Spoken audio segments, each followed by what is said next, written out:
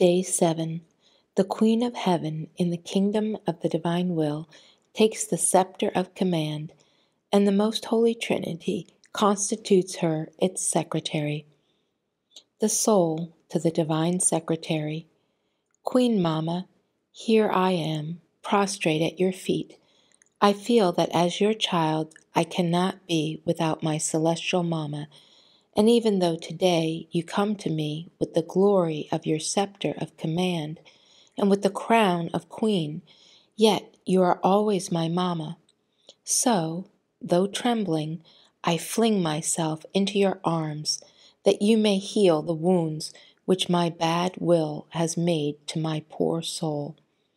Listen, my sovereign Mama, if you do not make a prodigy, if you do not take your scepter of command in order to guide me and hold your empire over all my acts, so that my will may have no life, I will not have the beautiful destiny of coming into the kingdom of the divine will.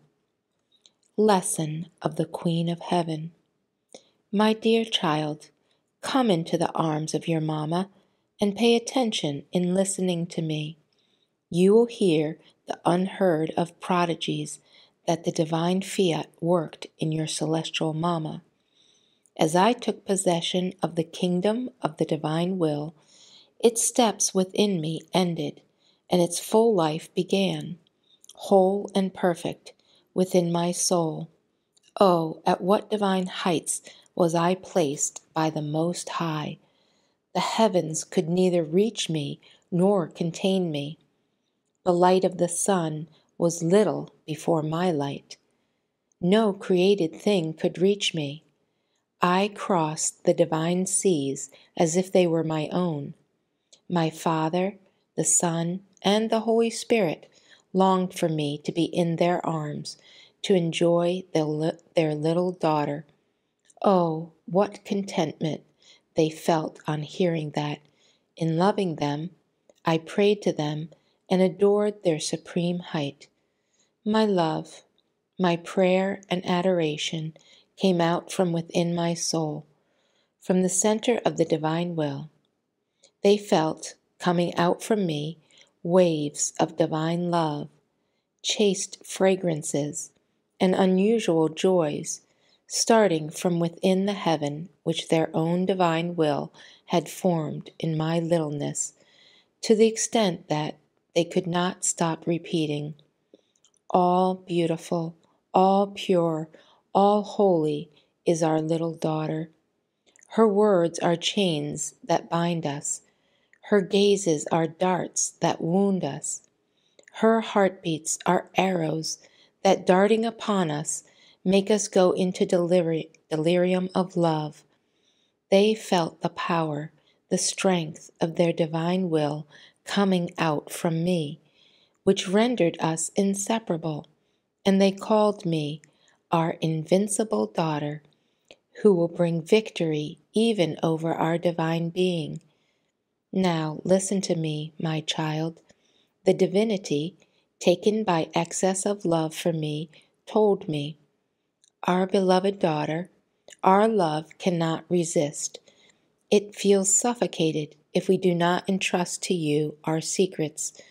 Therefore, we elect you our faithful secretary. We want to entrust to you our sorrows and our decrees. We want to save man at any cost. Look how he is falling. His rebellious will drags him continuously toward evil. Without the life, the strength, and the support of our divine will, he has deviated from the path of his Creator and walks crawling on the earth, weak, ill, and full of all vices. But there are no other ways to save him, no other ways out other than for the eternal Word to descend, assume his guise, his miseries, his sins upon himself, because his brother conquer him through love and unheard of pains, and give him so much confidence as to be able to bring him back again into our paternal arms. Oh, how we grieve over the destiny of man! Our sorrow is great, nor could we confide in it anyone, because not having a divine will to dominate them, they could never have understood either our sorrow or the grave evil of man fallen into sin. To you, who possess our fiat, is allowed the ability to understand it. Therefore, as if to our own secretary, we want to unveil our secrets to you and place the scepter of command into your hands, that you may dominate and rule over all, and that your dominion may win over God and men, bringing them to us as reborn children within their maternal heart. Who can you tell, dear child, all that my heart felt at these divine words? A vein of intense sorrow opened in me, and I committed myself, even at the cost of my life, to winning over God and the creature, and to uniting them together. Now, my child, listen to your mamma. I saw that you were surprised in hearing me narrate the story of the possession in the kingdom of the divine will. Know that this destiny is given also to you, if you decide never to do your will. The divine volition will form its heaven in your soul.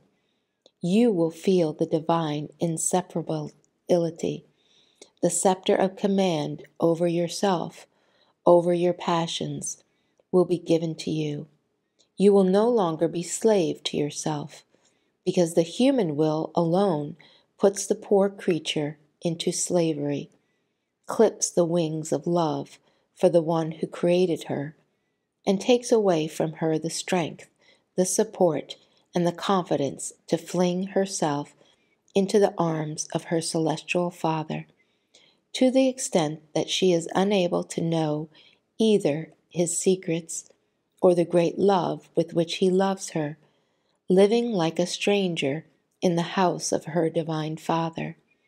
What a distance the human will throws between creator and creature. Therefore, listen to me. Make me content.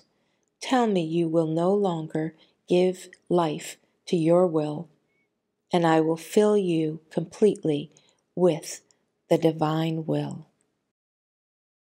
The soul. Holy Mama, help me. Don't you see how weak I am?